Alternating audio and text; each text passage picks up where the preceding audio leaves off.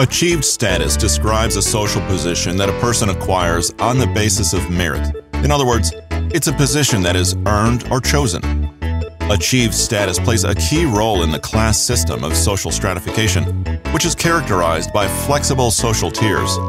In this video, I'll share my visual mnemonic to help you remember all the information about achieved status and the class system, so you'll be ready for test day. First, take a look at the setting of this image, a classroom.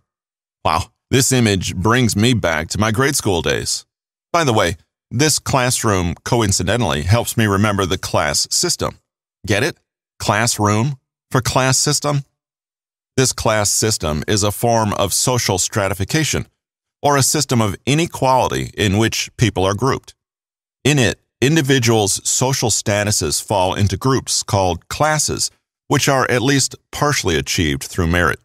Since they are achieved by merit, social groups are flexible and social mobility is possible. Now, see that bulletin board full of achievements? Watch the full version of this video at Pixorize.com. There, you'll find a ton of other great content you won't find anywhere else.